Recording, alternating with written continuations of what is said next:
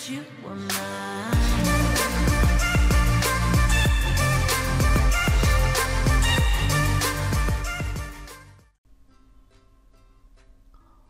Welcome to ZealPlex, and today I'm going to be teaching you everything you need to know to make a website.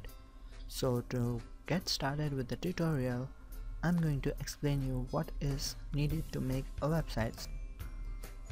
First of all, to make a website we need to understand the computer language. That computer language is named as HTML.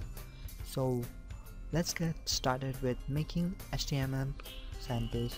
So first of all, to make something we will need an IDE. IDE stands for Integrated Development Environment. So I'm going to go and download it, but I'm going to introduce you to HTML. Now you will ask, what is HTML?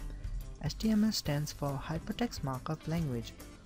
A markup language is a set of markup text, so whatever we type, it is going to be inside the tags. So I'm going to tell you what is the reason I'm going to tell you the version and which year is because in interviews you might get asked by what is HTML and how many versions were there. So I'm going to tell you what are the reasons for that. So in HTML, it was the introduction of HTML. So HTML was introduced in 1991, HTML2 was introduced in 1995, HTML3 was introduced in 1997, HTML4 was introduced in 1999, and XHTML was introduced in 2000. HTML5 was introduced in 2014. HTML5 is currently used as in the modern world we are always connected to mobile phones, and HTML5 has given some tools to make everything digitalized and make the life easier by HTML5. HTML is very powerful and advanced till now. So I'm going to minimize this one and I will tell you we need a text editor for that. And as you are watching Notepad, so this is the text editor for it as given by Windows. So to get Notepad, so go on Start and type Notepad and hit enter. This is the text editor we will get, but it is not more convenient to write codes. You can write codes, but I don't think this will be the best idea. So I'm going to go and download IDE as I was saying. So I'm going to go on Google and type Notepad++, and it is asking me 3.32-bit or 64-bit. So just suggestion and go and download it. So I got the option and this is the download website. So I'm going to hit download, and as you can see it is showing current version of Notepad++, so you can go and download it. But for this tutorial I'm going to go and suggest you to download text editor, that is Sublime Text. Just go and download, so you will get this website. Just go and hit download and it will be downloaded.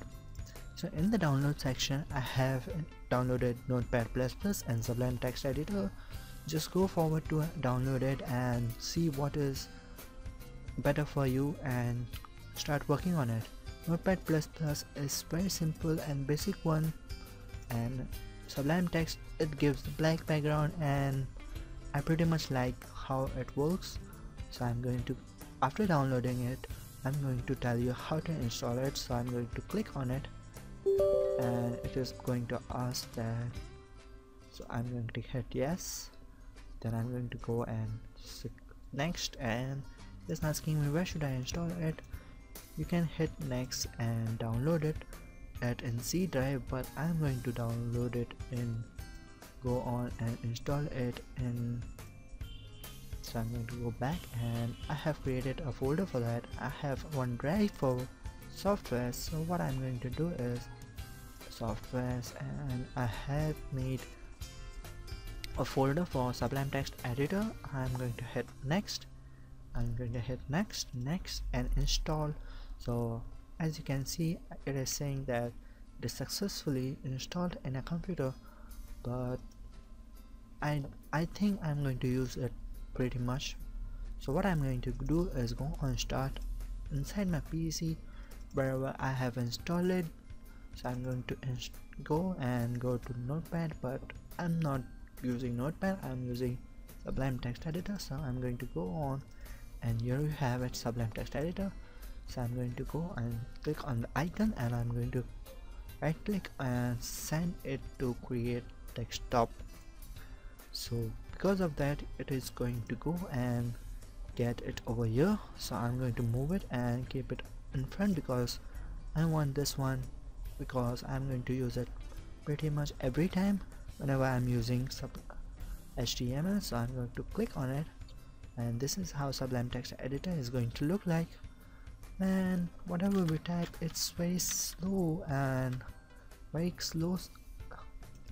So what I'm going to do, on preference, font, and I'm going to make it larger. So as you see, that one was a big one, and I'm going to font larger, and I'm going to go and start typing my HTML. So I think that's very nice. So see you in the next one. Thanks for watching. My name is Nazir, and I'm signing out.